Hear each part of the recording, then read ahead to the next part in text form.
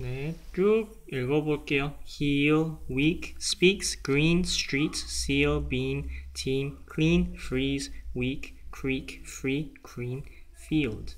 자, 눈치가 빠르신 우리 친구들은 이게 이 모든 단어들이 long e 사운드가 난다는 것을 알아차릴 수 있습니다.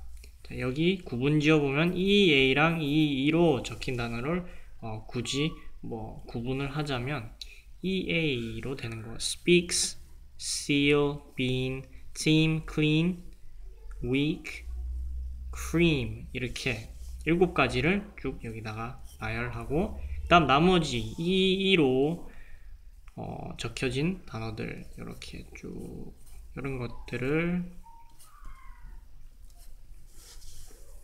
나머지 7가지 쭉 적어주고 15번에 자, rhyming words, treat와 rhyme 되는 단어 treat, 바로 street 적어주고 16번